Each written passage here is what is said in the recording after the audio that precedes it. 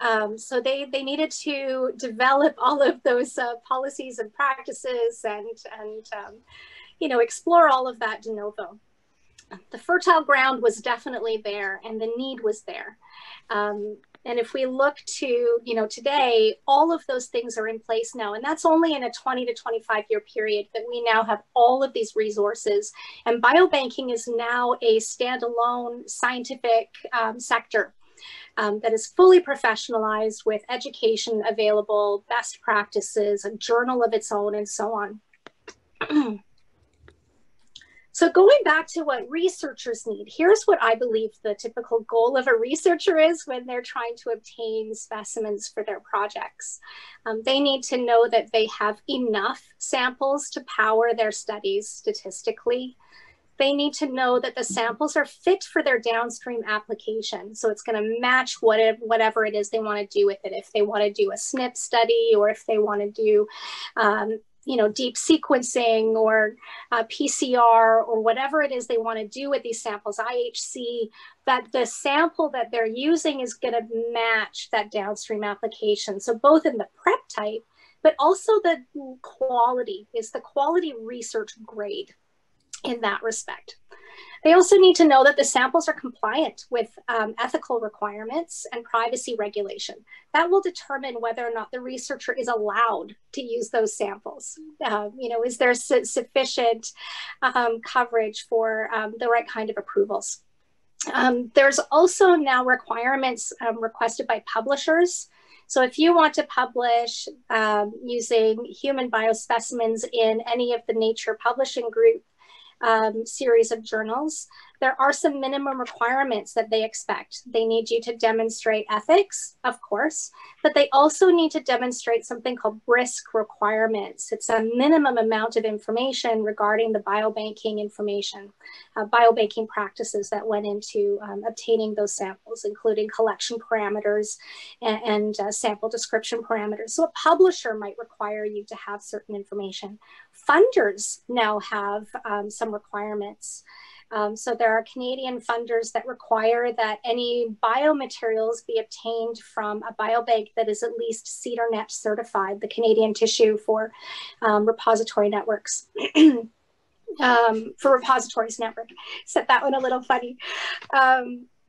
And in some instances, it may need to be support, or there's some requirements that are required for FDA or Health Canada submissions. And those are primarily around record keeping, adequate record keeping for those samples that is traceable and can be produced, sometimes as long as 25 years later. So here are researcher perceptions. This is a little bit of an older study now, going back 10 years, but it's still relevant today. So this was a survey that was done across the United States. They surveyed quite a high number of researchers to ask them, are you able to get what you need? And when you get it, is it good enough quality? And they found that a large majority of researchers couldn't find the numbers that they need. And even larger than that, couldn't find the quality that they need. So that's really the space that biobanks are trying to fill. And of course, having low quality specimens resulted in them questioning their findings and how awful is that a researcher would invest so much time and energy, and yet at the end they question their findings because of the quality of the specimens. So how do researchers find their samples? There's a number of different ways in which they can do this. These are all legitimate ways to gain access to samples. None of these is better than the other. They can come from a colleague's freezer. They can come from do it yourself. Get your own research ethics board application, design your own consent form, consent your own patients, process them, put them in your own freezer, that sort of thing. That can happen, and that's completely legitimate as well. Or they can gain them from a biobank. The advantages of working with a biobank is that the biobank will have already pre-thought what kind of SOPs are required to ensure quality and compliance. So on a prospective basis, the biobank could collect samples immediately for your study over a period of time, or samples could be already available in the freezer and they can be ready access and get your samples within 30 days instead of waiting, 2 to 5 years to acquire those same specimens. So what is a biobanking principle? So here's the official definition. This is from ISBR, the International Society for Biological and Environmental Repositories. This is the only global society for biobanking. And this is the official definition that comes from the published best practices. It's an entity that receives, stores, processes, and/or distributes specimens as needed. It encompasses the physical location as well as the full range of activities associated with its operation. So that's pretty broadly encompassing. It doesn't say anything about being clinical versus research.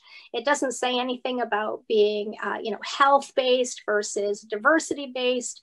It's just that you have a collection of specimens that you can store or also distribute, and that it also covers not just the freezer or the cabinet in which they are stored, but also all of those operations that go into collecting and maintaining that collection.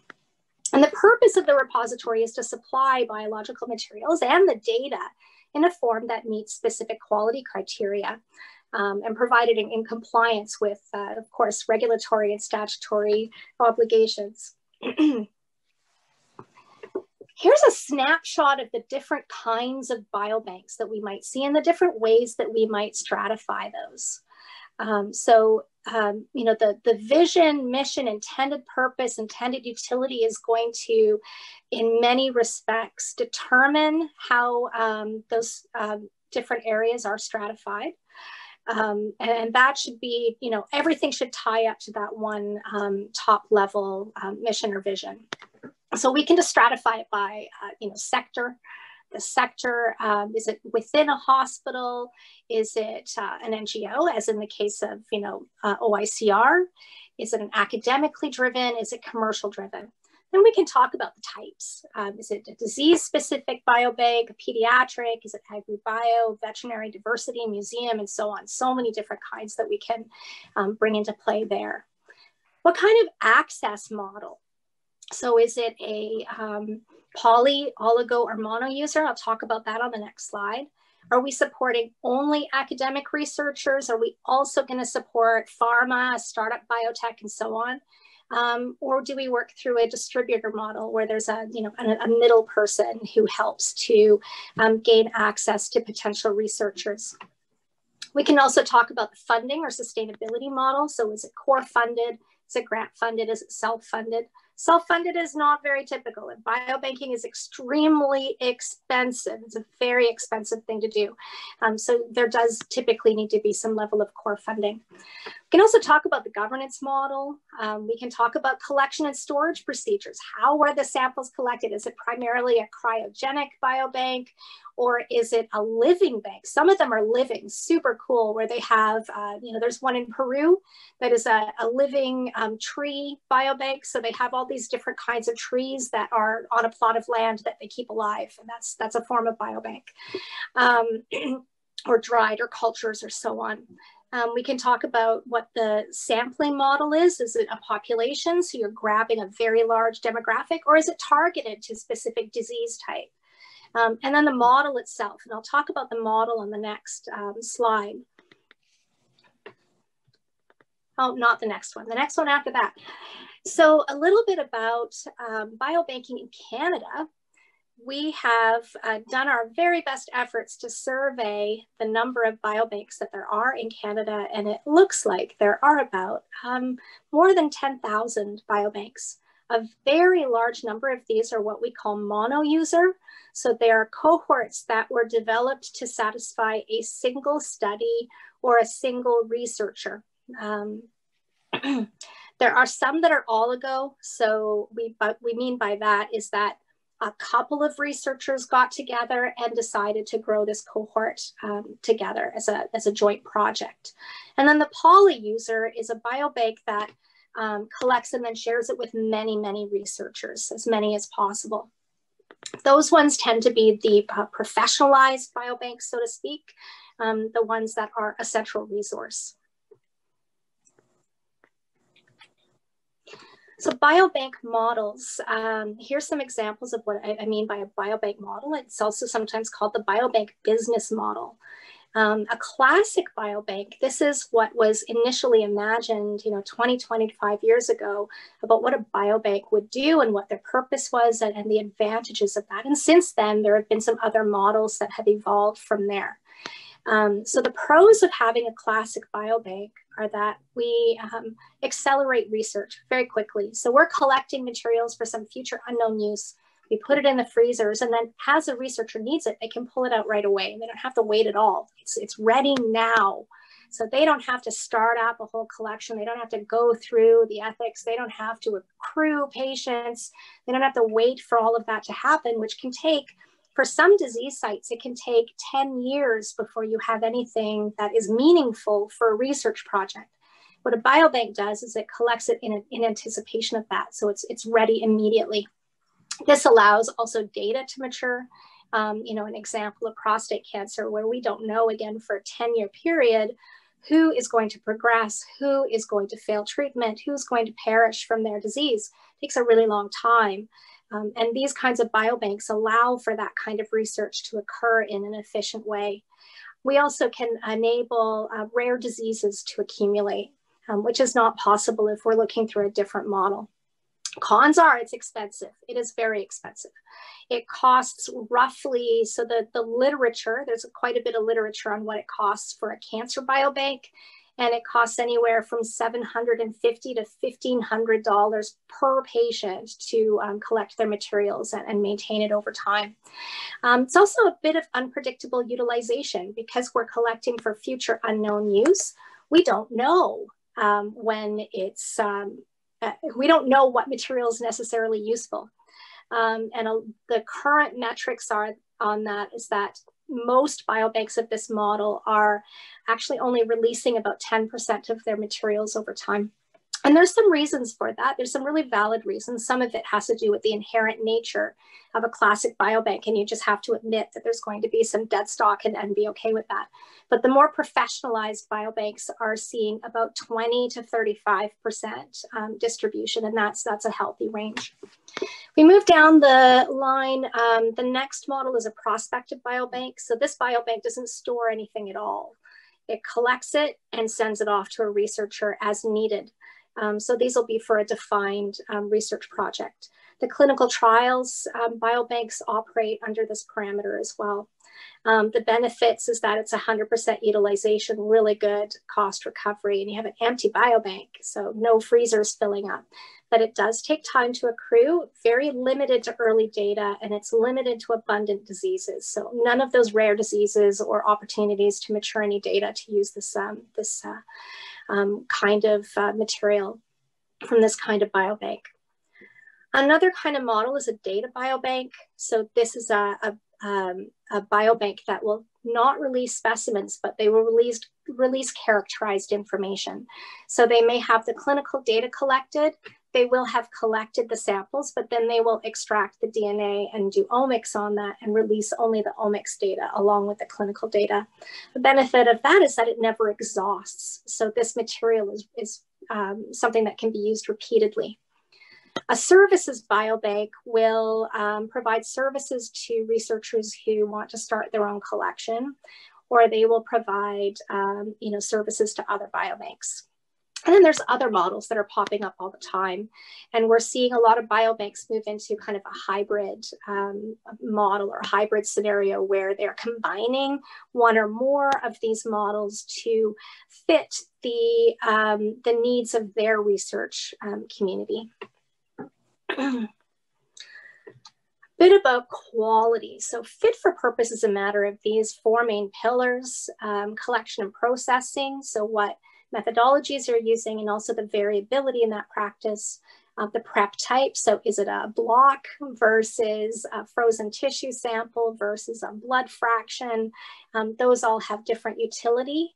The storage conditions can make a big impact on the quality of the materials. So whether they're stored at room temperature -20, -80, and cryogenically at -150 and below. And also even what kind of tubes they're using or we're using. The plastics themselves can have binding properties that can affect the quality of the material. And then the quality of data. So if data is not available, the whole thing is useless. These samples are not relevant at all if the right kind of data isn't attached to it. And over top of that, we have a quality management system, a QMS, to ensure consistency and conformance across these 4 pillars. This comes into play even more so if a researcher needs to collect samples across multiple studies. So, issues with variability at one biobank is going to compound when we have issues at another biobank and we need to pull samples together. We have seen this in irreproducibility of research data. This was a paper that went out in Nature in a special edition on irreproducibility that they put out. Amgen tried to confirm published findings from 53 landmark studies. So not just any studies, they picked landmark ones. And they could only verify 6% or 11% of those. And Bayer did the same thing, and they were only able to confirm 25% of published findings. Now, of course, this isn't all relating to specimens, it's relating to variability in the research itself, but I do hold a lot of responsibility for not contributing to this problem by ensuring good quality specimens are collected and maintained. A bit about temperature. So this one comes up all the time. What do you mean I can't keep them at -80? What's wrong with -80? Everything's frozen. Well, we don't actually know. We don't know that unless we test that. And we have to keep them at that temperature for a really long time. So we're not just storing it at -80 for a couple of months, and that's sufficient for a research project, say in a research setting. We might be storing it for 10 or 20 years, and we don't know what the impact of that is. So, it's important because it can take a long time for data to mature. It can take a long time for rare diseases to accrue. Samples might not be needed right away, and those are reasons they might be stored at that temperature for extended periods. And over time, damage accrues, damage accumulates. And we did a study on this at my biobank that looked at the impact of cryogenically frozen temperatures on the quality of RNA and DNA in whole tissue. And we found that there was no relationship. So we are confident that we can continue to store our samples at -150 and lower. However, temperature effects are very widely reported at other temperatures.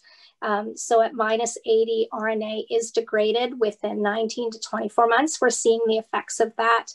RNA fragmentation is happening. It's not just RNA, but also PSA, TSH can be affected. Plasma, there's studies that conclude that it should also be stored in liquid nitrogen. That's what LN2 is. And then we also see effects of freeze thaw. Okay, we all knew that. Freeze thaw is a big deal, but also thermocycling. So that's maintaining above and below -150 or the glass state, which I'll describe in a second. The reason for this is because biological specimens are very complex mixtures. If you recall eating a freezy when you're little, or maybe not so little, at first you get this really good hit of flavor, and all the blue dye comes out and your tongue turns blue, and it's really super sweet. And by the time you get halfway to the end, all you're left with is a piece of clear ice. And that's because even though the freezy is entirely frozen, the different components melt and freeze at different rates. And that's a very simple mixture. Freezy is a really simple mixture when we compare that to the human body or to human cells. And in the end, it's not over until the last component is frozen. A lot of the components in a human cell are not frozen at -80. They're not frozen, they're still liquid and they're still active, even though the water portion is frozen. So that's why it's a bit of a big deal. Taking it to a magical thermometer that can never really measure this full range. If we were to look at it in concept, we have water freezing at -0.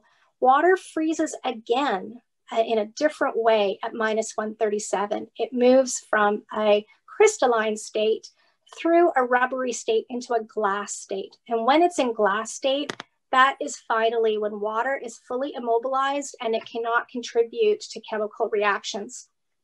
That's also the temperature where a lot of degradative enzymes or those other components in a human cell is fully vitrified. So that's why we're very concerned with temperature. So standards and harmonization can improve quality. Just going back to these slides, and harmonization improves compatibility.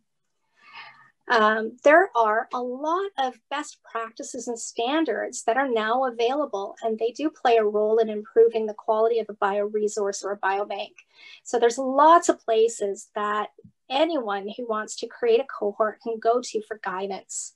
The big one is ISBER. So ISBER is the only international society that tackles all of the issues relating to biobanking. And then there are a number of accreditations or certifications or other standards that can be looked to as well. A bit on terminology, best practice is a level of operation above basic recommended practice. So it's really the best way of doing something. A certification is a third party providing some written assurance that a biobank is meeting best practice. An accreditation is another way of a third party ensuring that there's conformance to best practice. And the standard is, again, another third party way of ensuring that there's conformance to best practice. It all comes up to best practice. So the ISBER best practices, the intent of this one is for the harmonization of scientific, technical, legal, ethical issues that are relevant to repositories. So it's intended to improve the quality management, it's intended to improve guidance, and it's intended to assist and optimize existing practices.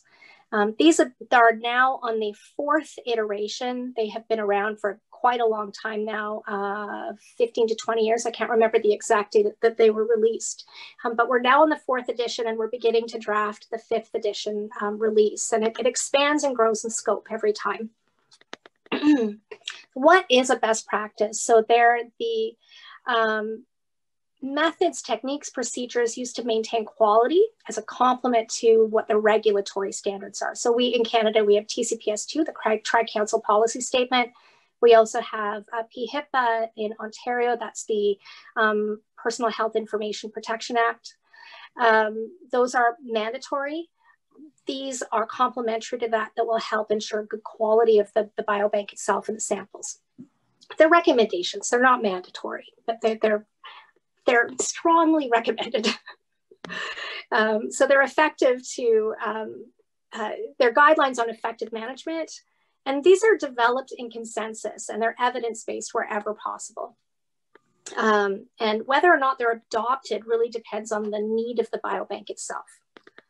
Here's an example. This is a really simple example. Having a generator is a good idea. So it describes what a generator is. And then the best practice is that you will have a generator and it will have enough fuel supply to run continuously for a minimum of 48 hours and preferably 72 with the ability to refuel. So if you're in a situation where all the lights go out, there's no power, at least you've got your generator available and fully supplied to manage that crisis. So the best practice flows into these certification and accreditation programs. The best practices are used to inform the development of those different programs. Here's a snapshot. I'm not going to get into all of the details of these. There's the Canadian Tissue Repository Network, ISO, which I think everybody's pretty familiar with. And then there's an accreditation program by the College of American Pathologists. A bit about each. The Canadian version is funded by CHR, so it really is a Canadian product. It was developed by 5 top-tier biobanks, the charter members across Canada. That was spanning across 5 different provinces. OTB was one of those. And we developed a program that is based on education. So, we believe that the more educated and knowledgeable a biobanker are, the better equipped they will be to run a quality biobank and have quality samples. So to fit to this model, the biobank has to demonstrate that they have SOPs that align with required operating protocols. That's what an ROP is. That there's ethics in place. They have relevant staff that have received all of the training. CAP accreditation is a 3-year continuous cycle of quality management. They have to go through a number of steps that includes a third-party inspector. So there's a checklist. The biobank has to meet all of the requirements on the checklist. An external auditor will come and ensure conformance. ISO is quite similar to that. It's a standard that was developed across all of the member countries to ISO, Canada being one of those. There is at the top of the umbrella a document that is relevant to biobanking as a whole. And then there are a number of other standards beneath that that can play a supporting role to that. Again, a third-party auditor will come into the biobank to ensure conformance and will provide the accreditation accordingly. Education does play a very large role in harmonization, and now it's really readily available. So if anybody's interested in making biobanking their professional practice, there are avenues available to do that now. That wasn't available 10 years ago at all. So biobankers kind of had to get their own knowledge in their own way, either through practice or through interacting with other biobankers. So there's an essential courses in biobanking that's available jointly through ISBER and CEDARNet. If you're Canadian, go straight to CEDARNet. There are courses, full university programs that are now available. There's one in Luxembourg, and then there's one here that is available through UBC. There is actually a course at U of T. So a course offered by U of T that is run by Diane Chadwick, really good biobanker, and George Youssef from St. Michael's Hospital. They've developed that program, and I think this is the first term that it's being offered. So that's pretty exciting. There's also the qualification in biorepository science. So this is for professionals who are already, say, a pathologist assistant, and they already have that level of qualification. They can now apply to this. It is open to individuals who are not pathologist assistants. There's some eligibility criteria, like you need a degree, you need to demonstrate what kind of degree there is, and then a certain level of competence in biobanking to be eligible to write the exam. And at the end of the exam, a new qualification is granted. Okay, getting into ISBER. This kind of is the big daddy of resources available to biobanks. And for anyone who's interested in biobanking, this is one of the first places that I would recommend an individual go. So like I said, it's the only global society that's dedicated to biobanking and all of its practices. It provides opportunities for networking, education, innovating, and harmonizing approaches to really sticky problems that we may all collectively encounter.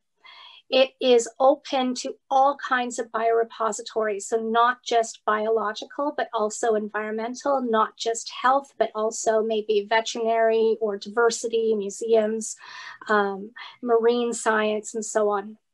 It offers conferences. There's an annual conference and then a number of regional conferences that happen throughout the year. There are webinars that are available on demand, and some of them are offered live. A number of tools available to biobanks as they need them. Again, the qualification program. There's a forum. If I have a question, sometimes I have a question. I'm having this problem in my biobank.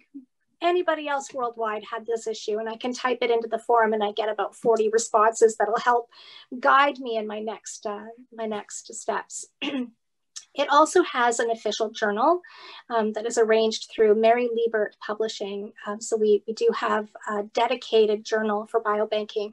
And of course, the primary output of this not-for-profit volunteer-run society is the best practices. There are some other societies that individuals can look to as well. BBR Mara Eric is a European consortium. ESBB is European, Middle Eastern, and African. And then the Society for Cryobiology focuses on very cold temperature storage. And those are all really good ones to go to as well. There are a few others that are complementary to this space. I just don't have time to go into all of them. So I did want to point out a little bit about moving beyond. That's just one slide on moving beyond quality. Back in the early days, biobanks were so focused on quantity. Just, okay, we're running. Let's see how many we can get. Let's get these freezers full. And that was the primary goal. That was about 20 years ago. And then it was discovered that maybe that fell a bit short to the needs of researchers. They weren't getting quite the quality that they needed. And then there was a giant push on quality and refocus on what kind of practices do we need to have in place to ensure a good quality of specimens and that they are fit for purpose for their downstream application. And we have now moved beyond that as a biobanking sector to focus more on sustainability is a big one, keeping the biobanks relevant and healthy from a financial perspective, but also focusing more on impact of the biobanks. So what impact do we make on the research community? So that is utilization. How many samples are getting used versus how many are going in? And what kind of impact are we looking at with respect to the number of research projects, the complexity of the research projects, the publications that come out, the quality of the publications that come out, the impact factor of those publications. So that's where the mindset of the biobanking community is now. I'd love to share with you some of the coolest biobanks that I've encountered over the years. Starting with this one, the Cornell Veterinary Biobank has about 20,000 unique animals in it. They focus on all domestic species of animals. And they, as their tagline says, they really are bridging the gap between patient care and clinical research innovations. One of the things that they explore is the 3,000 diseases that these domestic animals and humans have in common, and how research to benefit these animals in their lives also translates to benefiting humans. And this is the only veterinary biobank worldwide that is ISO accredited. This biobank is from the San Diego Zoo.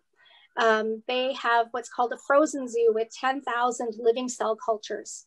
And what they have done with these living cell cultures is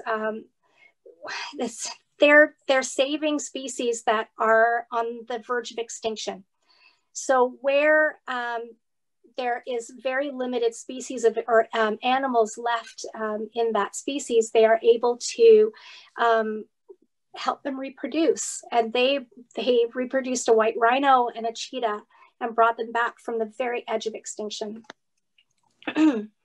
This is a UK population biobank. They have 500,000 participants that have donated urine, saliva, and blood samples. This is a picture of their cold storage. Their cold storage is entirely roboticized. It is super cool. So they have a little panel on the wall that they can do their entry in, and the robot will go and pick those samples and bring it to them. Really sophisticated. The Canadian equivalent to the UK Biobank is CanPath. CanPath is headed by Phil Awadala, who is our OICR researcher. And we have 330,000 Canadians that have provided data and materials to this cohort. Biobanking in outer space. So NASA has a biobank. I've had the absolute privilege of meeting the individuals involved in this biobank. What they do is they both send materials to space and collect materials in space and then have them shuttled down. They actually come down in the parachutes and they land somewhere in the middle of whatever desert, and they retain the samples for that and put them in the freezers. Very interestingly, anyone who's done any mouse work, you know that a mouse generally costs about $50 for a study. When you take a mouse from Earth and put it up into outer space to conduct research and then return the samples back down to the planet, that one mouse model is now worth over $1 million. So they have to be extremely careful with their quality procedures so that they don't mess up that one N, because even just messing up one sample has cost them as much as a Toronto house. And this is a really beautiful biobank that is, that's a building that's wedged into the side of a perpetually frozen mountain that is very near the North Pole. It's a group called Crop Trust, and again, a not-for-profit group. They have over 1 million varieties of seeds in there, and what their goal is to preserve our food diversity. And a beautiful example of the success of this was when Syria, there was a moment where Syrians lost a bunch of diversity due to war. They lost a bunch of their crop diversity. The seeds were abolished. They were gone, and they couldn't raise their cultural foods anymore. But the Crop Vault, or the Crop Trust, had some foresight there and had already preserved them, and they were able to resurrect those important cultural food crops. Okay, moving on to a little bit about OTB. So we're a biobank at the Ontario, at the OICR. We've been in operation for 17 years now. We started collecting in 2004, the first sample being collected in early September.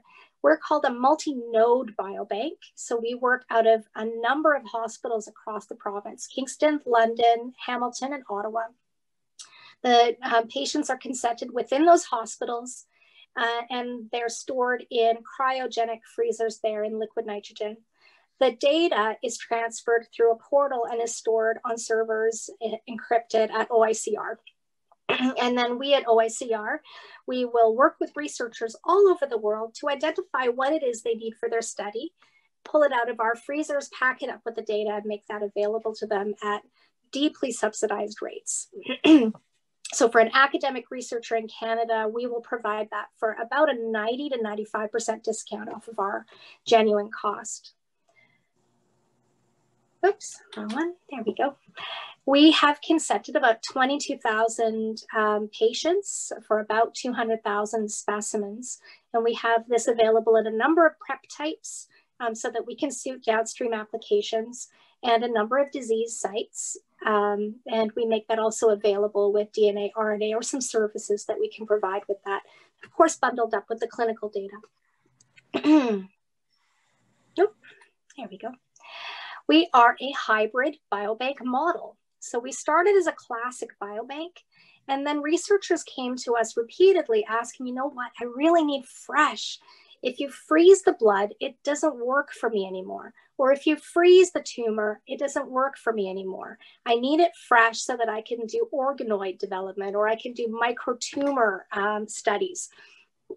So we moved into a hybrid model that includes a prospect collection. And at this moment, we're also building out a data component model where a number of these samples are characterized up front. We are certified by the Canadian Tissue Repository Network. We're very active in ISBR so that we can maintain a strong contact to the global biobank community and learn from that. There's a good knowledge exchange that happens.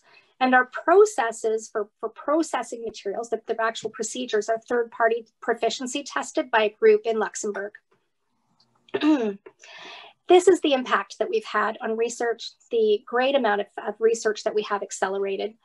45,000 aliquots have been sent to researchers and used in their studies. That is from 10,000 donors, or about half our donors are being used directly in research studies. And this is in the support of over 300 research projects. And as far as we know about, 180 known publications. Sometimes researchers, they don't tell us when they publish something, even though they're supposed to, but they forget to tell us. But there's 180 that we know about. And that's as many as a really strong PI might produce in their entire lifetime. So we're quite proud of this accomplishment and the research that we've been able to support. So if you want to know more about biobanking, again, the first place to go is go to ISBR. The second place to go in complement is CedarNet and biobanking.org, which is a complementary website to CedarNet. those are really the best places to go. And if you want to know about more cutting edge science in biobanking, the Journal of Biopreservation and Biobanking would be the best place to go. All right, super happy to take questions.